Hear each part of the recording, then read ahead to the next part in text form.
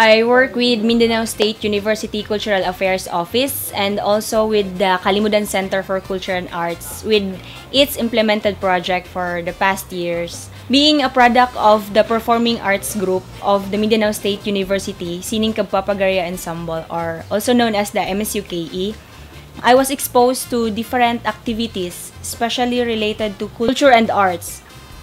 And these were authentic experience since one of the process is the community immersion.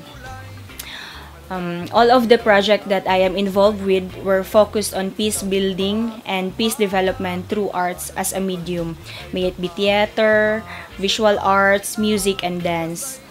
And one of the recent projects that I was involved with was the ADAPT-PB, or Adolescent Development and Participation in Peace Building, and the hashtag CNS, or Children Not Soldier of the UNICEF. In the ADAPT-PB that we organized, I was one of the facilitators in the music workshop, or Talatugtugan workshop.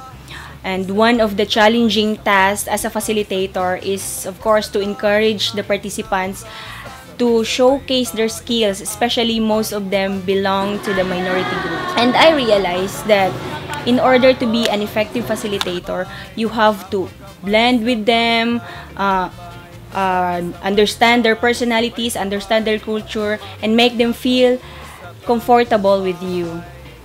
And I think this kind of work is more of a calling for me because I am happy with what I am doing.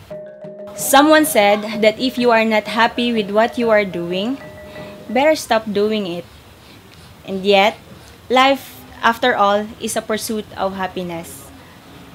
I am Claire B. Pasion, Advocate of Peace.